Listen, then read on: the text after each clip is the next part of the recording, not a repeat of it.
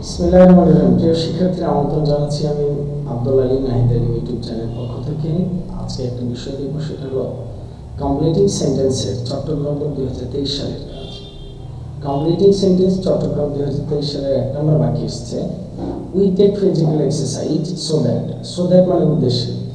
তো we take physical exercise, আমরা physical exercise করি, so that we can be fit, অথবা আমরা করতে পারি we can be healthy.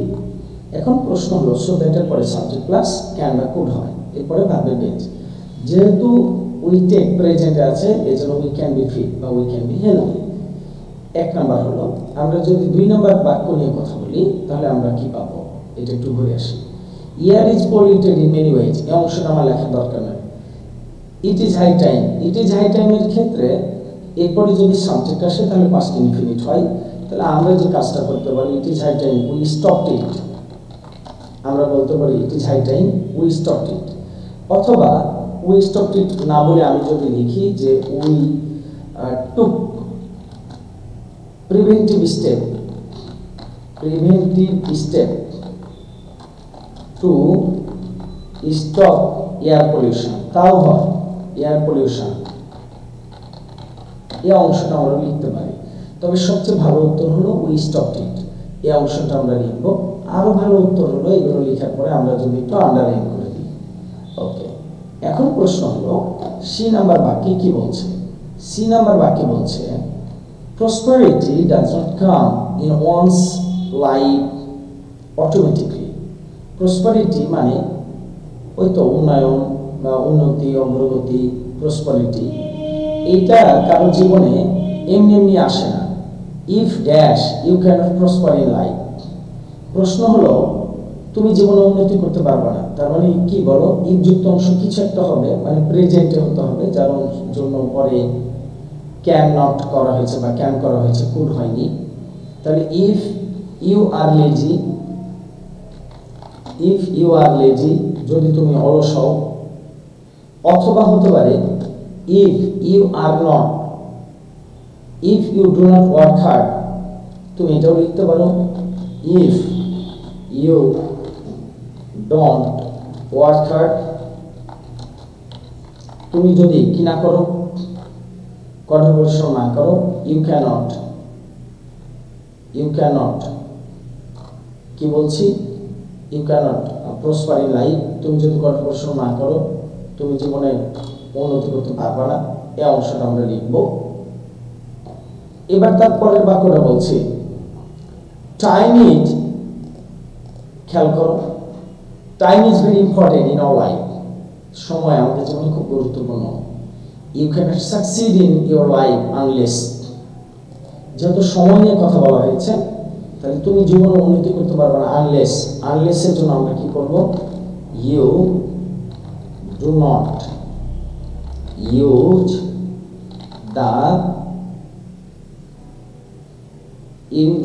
if you do not use time properly, অথবা তুমি লিখতে পারো you cannot succeed in your life unless, যদি না তুমি you do not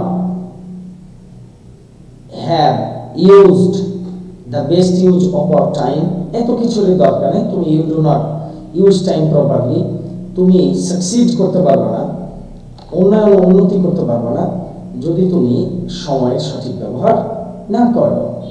ওকে, এই নাম্বার দেখো, হি রোট ভেরি কুইকলি, সে খুব তাড়াতাড়ি লিখেছিল, এই অংশ লেখার দরকার নেই। He had finished the exam বিফোরের আগের অংশ পাস্ট পারফেক্ট হয়েছে, তাহলে তারপরের অংশ কি হবে, পাস্ট ইনফিনিট। তাহলে he had finished the exam before the bell rang, হয়ে গেল। অথবা before the time was over, তুমি এই অংশটাও করতে পারো যে he finished the exam before the bell rang, অথবা before the time was over. তাহলে বিফোর যুক্ত অংশ, বিফোরের আগের অংশ পাস্ট পারফেক্ট হলে ওই বিফোর যুক্ত অংশ বা পরের অংশ আমরা বলবো পাস্ট ইনডিফিনিট। এই অংশটা হয়ে যায়। ই নাম্বার হলো। এফ নাম্বারটা আমি একটু ঘুরে আসি, খেয়াল করো। এফ নাম্বারে কি বলা হয়েছে? এফ নাম্বারে বলা হয়েছে a village doctor is a person who they dash, আমাদের কিছু একটা লিখতে হবে, he is the best friend to the village বা টু দ্য ভিলেজার্স। তাহলে হু এটা রিলেটিভ ওয়ার্ড, একটা রিলেটিভ বাক্য বসাতে হবে। Village doctor is a person who, যিনি, হু treats the poor villagers, who treats the poor villagers. তাহলে আমি এখন কি পেয়ে গেলাম?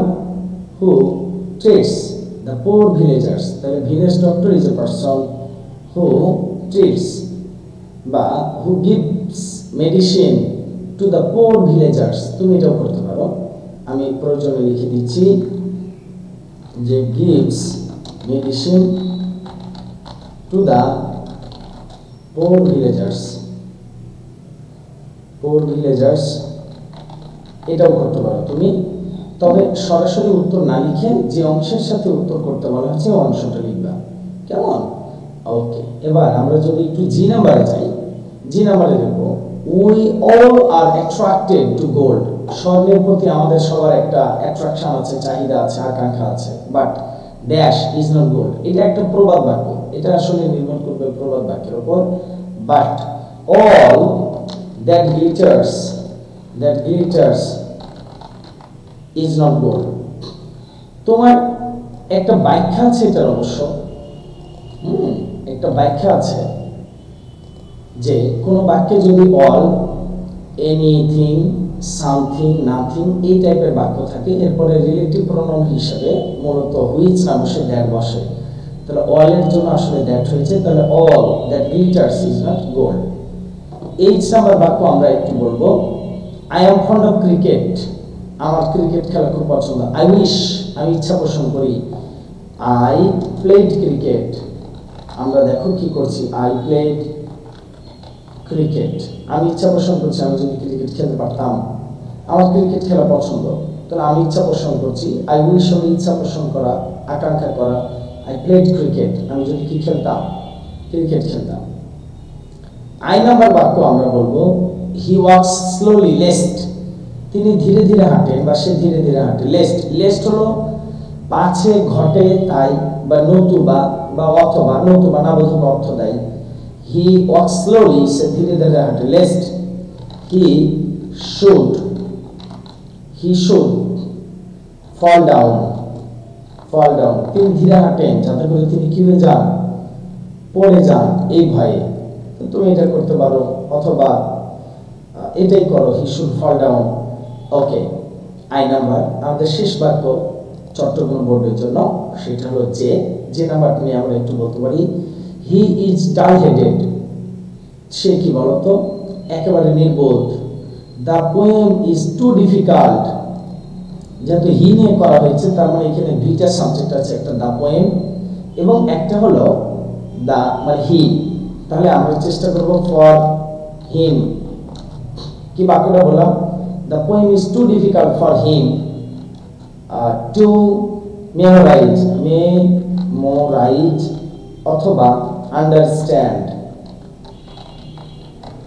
অথবা কি বললাম বলো, আন্ডারস্ট্যান্ড। তাহলে the poem is two difficult for him to memorise অথবা the poem is two difficult to understand, two memorise, to read করিও না, টু রিসাইট, যে কোনো ভাগ তুমি দিতে পারো। Thank you so much. এই ছিল চট্টগ্রাম বোর্ড নিয়ে কমপ্লিটিং সেন্টেন্সের কাজ। আল্লাহ হাফেজ। East with Nahida Alim.